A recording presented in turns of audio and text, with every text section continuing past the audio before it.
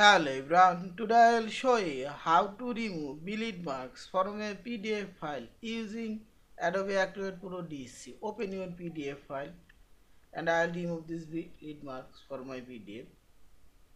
Select this tools option and scroll down. Here you will find this print production option. Select here edit object and simply select this bleed mark area and click right button. Select here delete. This will be already removed and select this delete mark also and click right button and delete.